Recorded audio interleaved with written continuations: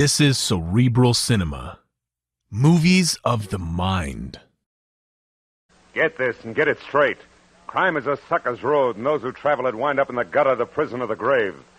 This started with a terrified woman lost in a maze of memories she couldn't explain. And waiting for her outside an open window was death. From the pen of Raymond Chandler, outstanding author of crime fiction, comes his most famous character in The Adventures of Philip Marlowe.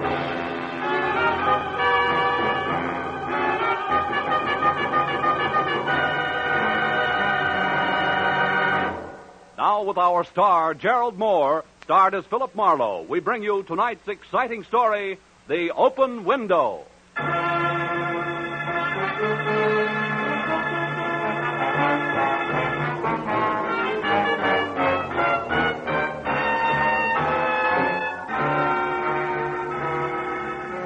California's a year-round kind of place, where each day blends into the next with a sort of sunny indifference. But the one just passed had been a little special. It was the cool, crisp autumn weather that reminded you of the East, where autumn meant kicking your way through knee-deep drifts of brown and yellow leaves, along a rutted country road that hinted of adventure at every turn.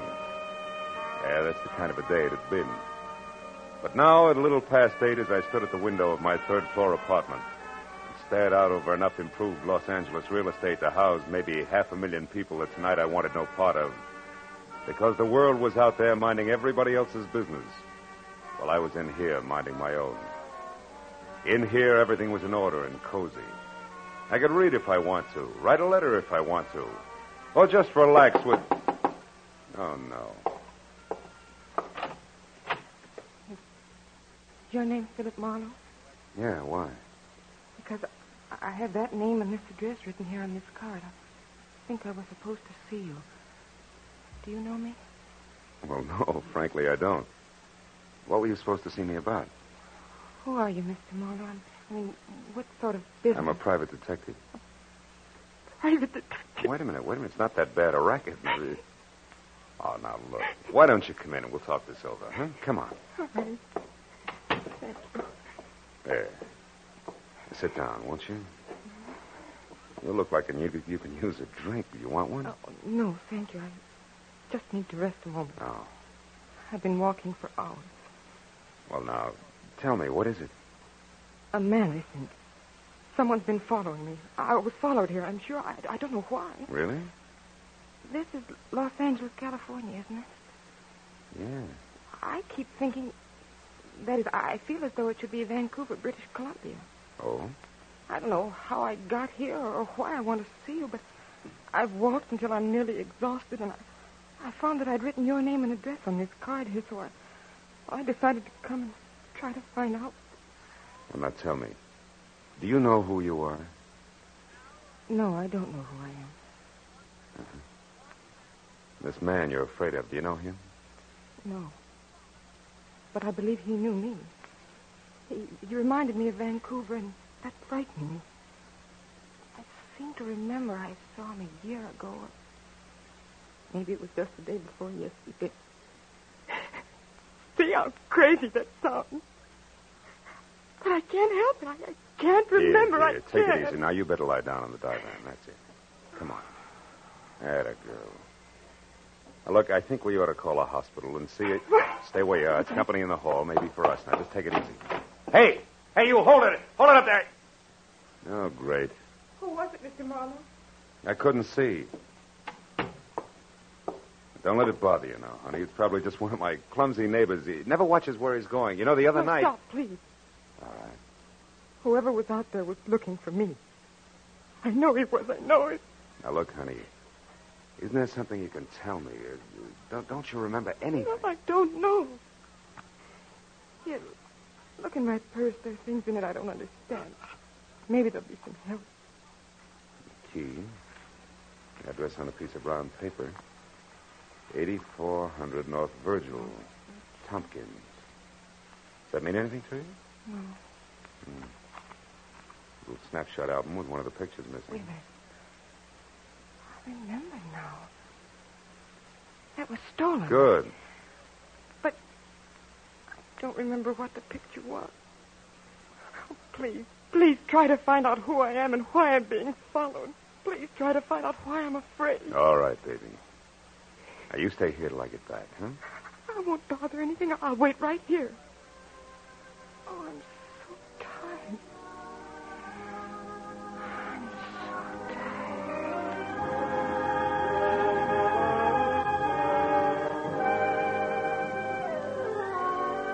I figured what she needed most was rest, and she was getting that fast, so I dropped the items from her purse into my pocket, snapped the lock on my apartment door, and left. My first stop was the phone downstairs in the lobby, where I found out that the Missing Persons Bureau had no one on file answering her description. My next stop was 8400 North Virgil. A half hour later, I found it. A crumbling stucco rooming house in a welter of knobby hills, huddled with other ramshackle houses that years ago had abandoned any hope of beauty in the face of the leaky, bobbing oil wells that had invaded the neighborhood like a horde of huge, greasy grasshoppers. I walked past one of the creaking monsters in the front yard, then down a grimy hall to a door marked Manager Jacob Philpotts, below which some neighborhood wag had penciled Stinks. Wasn't funny.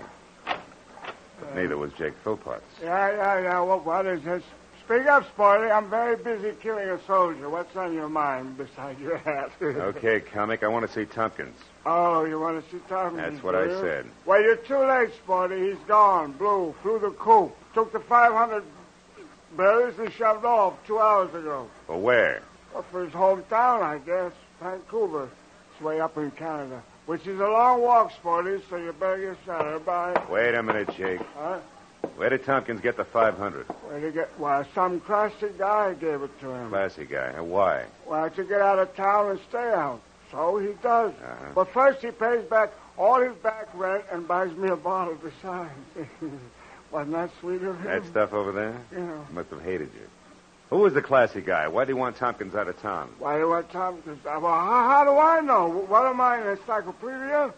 Hey, look, Nosy, my whiskey's getting cold, so why don't you run along? I want to know who the guy was, and I want it now. Oh, so you're going to start pushing, huh? You want to fight, huh? Okay, put him up. Come on. Take it easy, Buster. Take it easy. You'll beat yourself to death. Now, let's negotiate. Huh? Prop up against the wall, and I'll talk to you.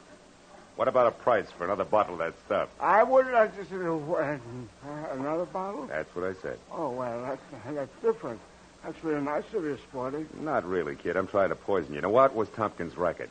Oh, gardener, carpenter, handyman. Nothing much. What else? Who was the classy guy that bought him off? Let's see. I had his name right on the tip of my tongue a minute ago. It was red-headed, flashy dresser. Had a sort of a... Palmolive. Yeah, boy. Yeah, that's it. Palmolive. Very good. Now, one more. Where can I find it? Well, he said something about running the pearls. You get it? Yeah, it's a dive on Highland. Thanks, Philpotts. Oh, but don't thank me, Sporty. You bought it, remember? This brand comes to $7.50 with tax. Don't kid an old kid or Jake. You can squeeze that junk out of sour potatoes. Here's Sour a spin. potatoes? And have a happy hangover.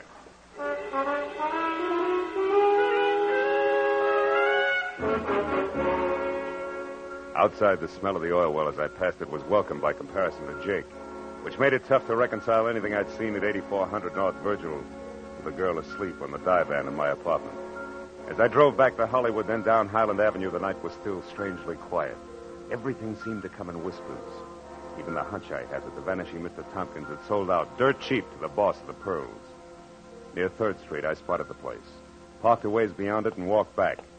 It was one of those dumps that dealt in bad bar whiskey, second-rate bop, and a lot of darkness.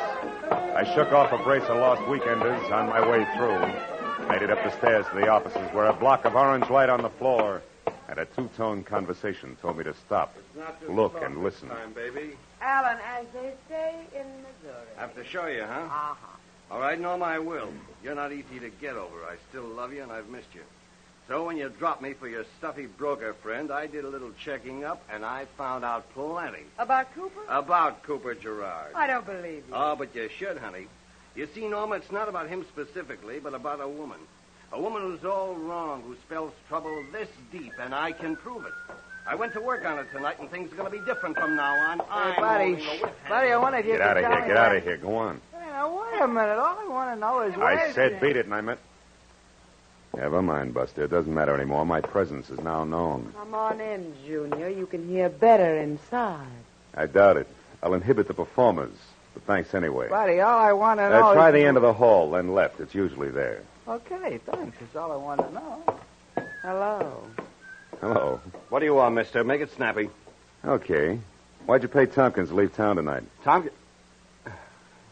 Who are you? Marlowe, going to answer the question, Parmalee? Why, certainly. I didn't pay him to leave town. I paid him for some work, carpenter work. Why? What's the matter, Alan? Feel the whip handle slipping? Not a bit, baby. Look, why don't you run along now? I'll call you later. Oh, here's your cigarette case. My cigarette case. Yeah, take it with you.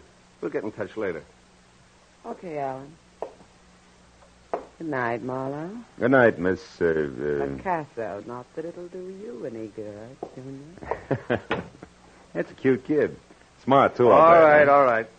Why are you interested in Tompkins? Because a certain lady's interested. And the lady's name? None of your business. Okay. Go on. This key.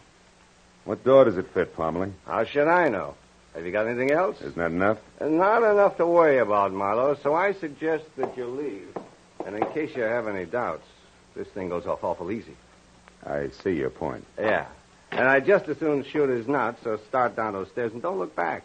I bust for a couple of the boys. They'll be at the bottom to help you out the front door. Oh, and Marlowe, take some advice. I don't like your type, so don't come back.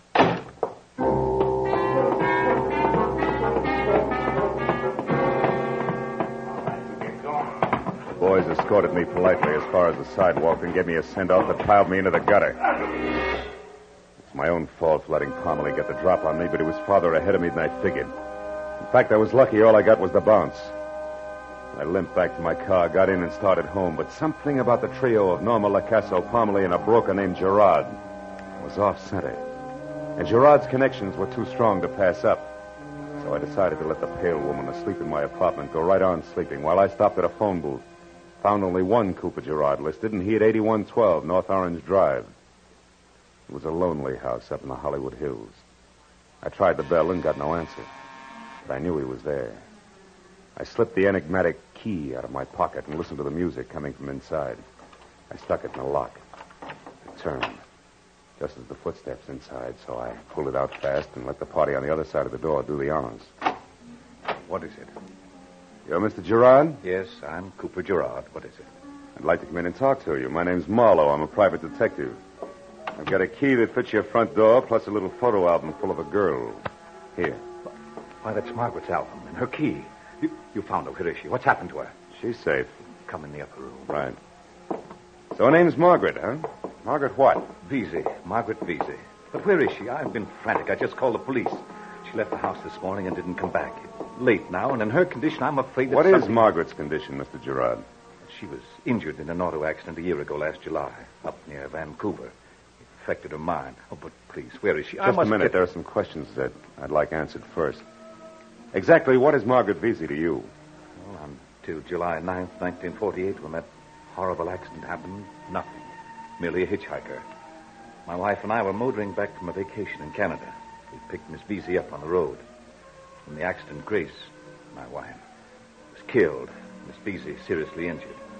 All I knew about her was that she was alone in the world, so there was no one to help her. And, well, since I was driving the car, I assumed that responsibility. It was the least I could do. I stayed with her in Vancouver until she'd partially recovered and then brought her here. She's been with me ever since. Now, will you please take me to her? But the story doesn't end there. What do you mean? Margaret Vesey's in trouble and she's scared. What do you know about a man named Tompkins, for instance? Why, nothing. I don't know any Tompkins. You do know a Norma Lacasso, don't you? Norma? Of course. Miss Picasso and I are quite good friends. Mm-hmm. What about Alan Parmalee? Heard of him. He runs a nightclub, I believe. That's right. Now tell me, can you tell me why a third picture is missing in the album? What's that? Let me see. This is very strange. Margaret cherishes every picture in this album. She thinks that one was stolen. Any idea what the picture was? No. I can't imagine why it was stolen. All the pictures were simple, harmless snapshots. I can't remember the one that's missing, but... Marlowe, what does all this mean? What's it all about? Well, as near as I can tell, there's some kind of nasty shakedown brewing. I don't know how or why, but Alan Parmalee's behind it, and Margaret Vesey's caught in the middle, so it involves you, too. Come on, let's go get her. She's asleep in my place. You didn't leave her alone. Oh, yes, I did. Oh, you shouldn't have done that. Couldn't you tell from her mental state that she isn't responsible? For 2 days she's been moody. She's been talking about suicide. She might... Marlowe, if Save anything's it. happened... Come on, Gerard, let's travel.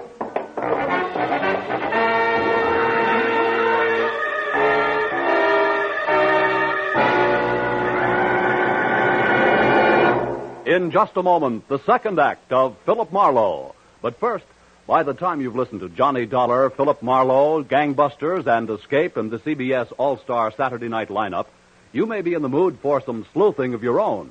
So try it with Sing It Again and the Phantom Voice. Don't always let the other guy or gal solve the mystery. Try it yourself with Sing It Again on most of these same CBS stations every Saturday night. Tune in this fall for the shows that you love best of all. Listen carefully. Here's the address. It's CBS. Now, with our star, Gerald Moore, we return to the second act of Philip Marlowe and tonight's story, The Open Window.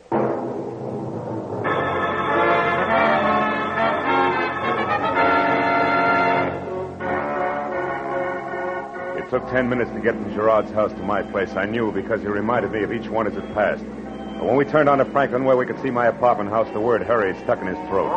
An ambulance was pulling away from a tight knot of people standing on the concrete driveway beside the building. And 3 floors above them, glowing like a single ugly, unblinking eye, was the window of my own apartment wide open. Even before I could stop the car, Gerard was out and running toward the crowd. Who was in that ambulance? A woman, mister. It was terrible. She fell out of that open window up there. Did you see it? No, nobody saw it happen. Yeah, it's bad, brother. They say she's been laying here on the concrete for at least a half hour before anybody got to her. It's been so quiet around here tonight. I'm Wait, surprised. tell me, was she dead? Just about. They don't give her a chance. Come on, Gerard, let's go upstairs. The police are up there now. They're trying to find out who she was.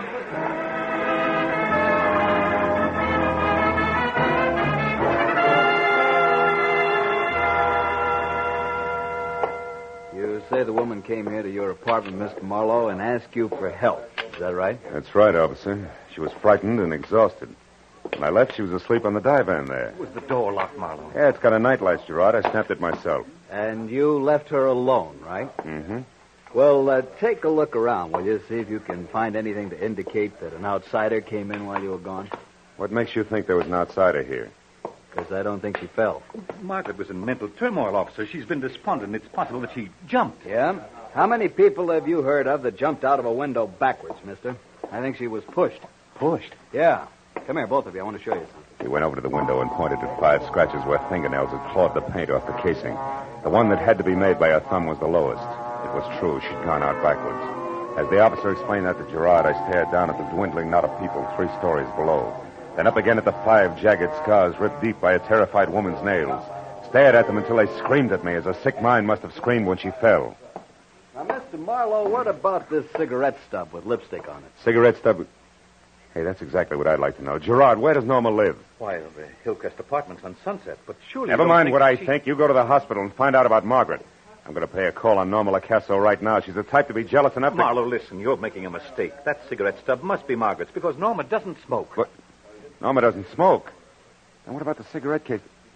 Hey, Buster, you better check with Lieutenant Matthews at Homicide. I'll see you later. Hey, come back here, Marlowe.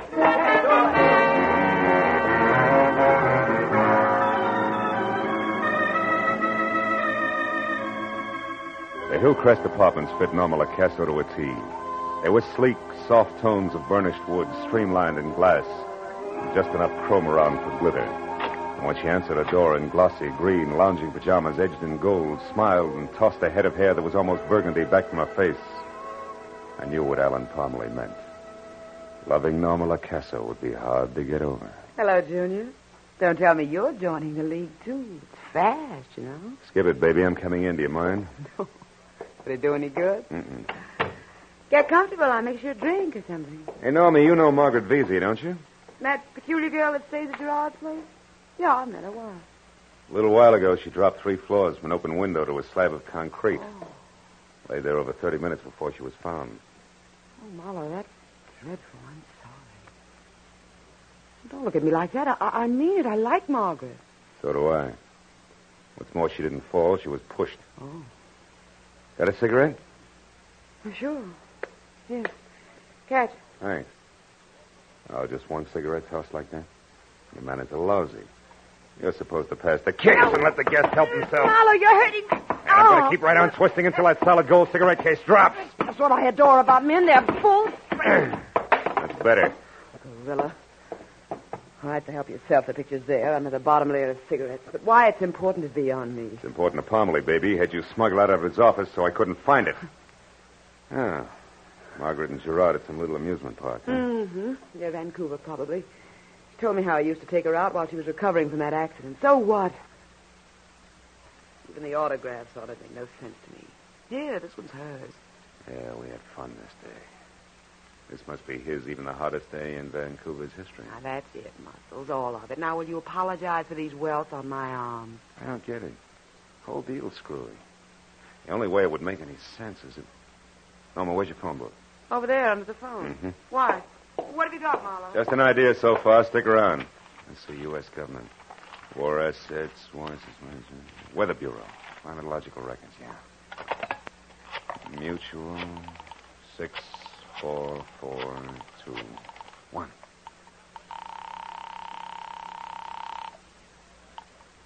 Weather Bureau records. Hello, listen, can you tell me what the hottest day on record in Vancouver has been? I mean the date.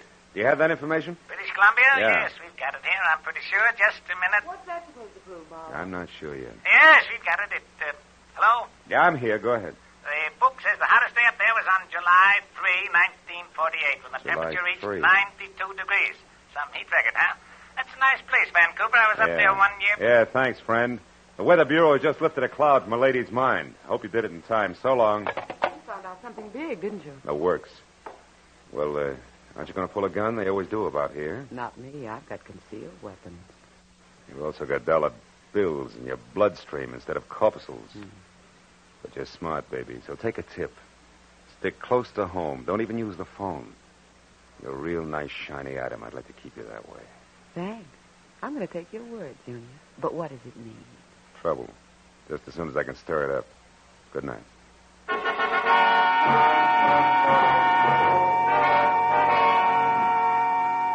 For Norma's and the time that had gone by, I figured my best bet was Gerard's place, but I was wrong. It was deserted, so I took the next best, which was Alan Parmalee's The Pearls. It was well after 2 o'clock when I got there, and the club was closed, but the lights were on, the offices upstairs. I parked, slipped around to the back and up a flight of iron stairs to a metal door at the top. I pressed my weight against it and very gently turned the knob, then tugged softly, and it swung open without a sound. Voices in the same square of orange light on the floor said that Parmalee's office was open again. So I eased my gun into my hand and moved until I could see him. A pair of jackals coming to terms over Since the carcass I know your of a little fawn. secret, Mr. Gerard, the proposition I'm offering you is perfectly fair. What is it? First, that you stop seeing Norma Lacasso. And I mean stop. Go on. Second, that you deliver $5,000 here to me by the end of the week. You must have got a lot of insurance on your wife, Gerard. Double indemnity, too. Am I asking too much? Blackmail leaves me no alternative. You're so right. How did you find out that she's not Margaret Vesey? Ha ha! A beautiful break. When you started seeing Miss LaCasa, I began checking up on you, and 2 days ago, that checking up led me to the strange woman you called Margaret Vesey and a character named Tompkins. Ever hear of him? No. An itinerant gardener was looking for work at your place. Also, Gerard, an itinerant gardener who knew your Margaret Vesey, who knew her as someone named Grace. And Grace Gerard, lest we forget, was your wife.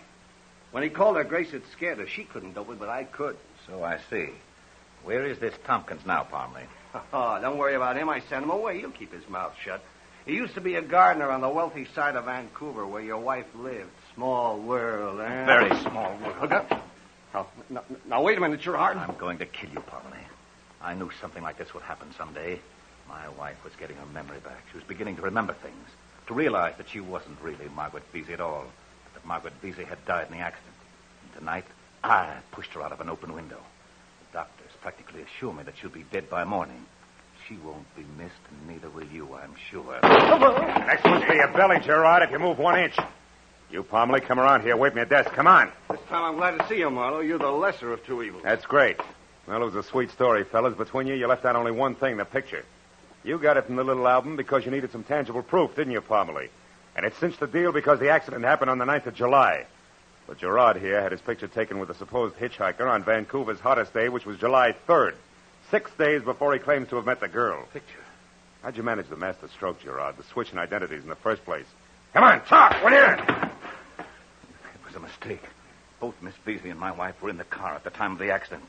The car burned. Then, somehow or other, later at the hospital, Margaret Beasley, who died, was identified as my wife, Grace. And since her memory was gone, you made the switch complete and called your wife Margaret Vesey and left it like that. You know, Gerard, I hope you make a break for it. Just once before we get to headquarters. Let's go. You too, Parmalee, move. All right, but you'll have a hard time sticking me, Snoop. I haven't done anything. Oh, yes, you have. Attempted extortion, and as of right now, you just incited a rat.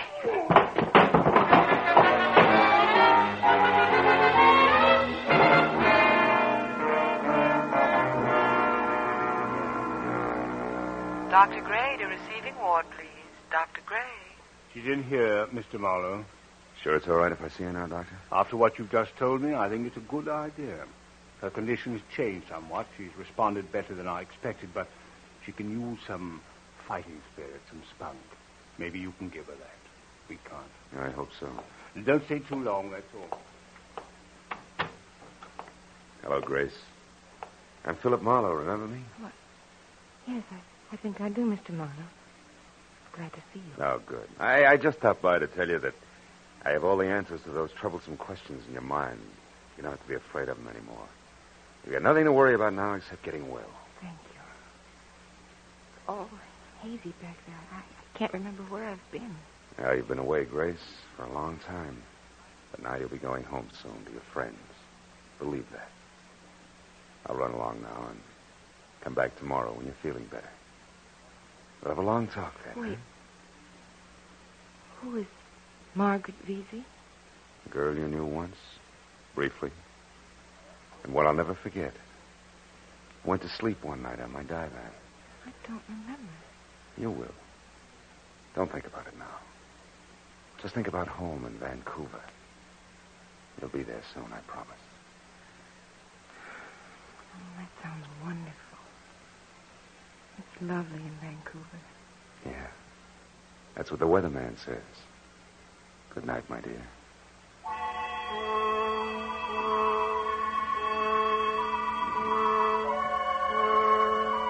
When I finally got home, the air in my apartment was thick, full of stagnant fear and stale tobacco smoke.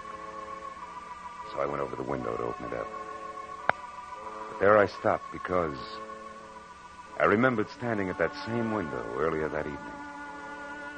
Standing there thinking how happy I was that the world was out there. And how happy I was to be inside, looking out. And then I saw again the 5 deep scratches on the casing. Inside looking out, huh?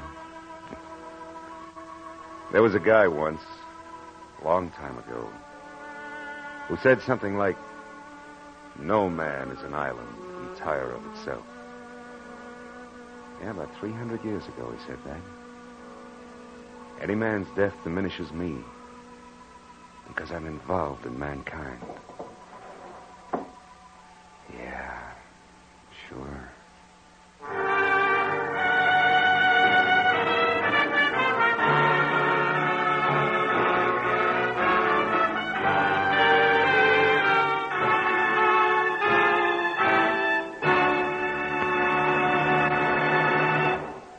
The Adventures of Philip Marlowe, bringing you Raymond Chandler's most famous character, star Gerald Moore, and are produced and directed by Norman MacDonald. Script is by Robert Mitchell and Gene Levitt. Featured in the cast were Betty Lou Gerson, Ed Begley, Lillian Byoff, Paul Dubov, Jay Duvello, and Harry Bartell. The special music is composed and conducted by Richard Orant. Be sure and be with us next week when Philip Marlowe says... This time it was a wrestler on the skids, a quick change artist in an alley, and a girl with an eye for angles.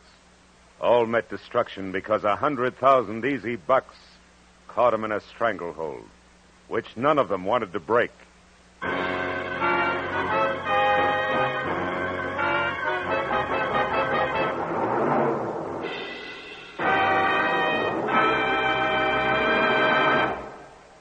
Next time you're in the woods, make sure that cigarette butt, that match, or that campfire is completely out.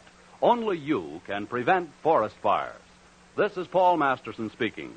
Now, stay tuned for Gangbusters, which follows immediately over most of these same stations. This is CBS, the Columbia Broadcasting System.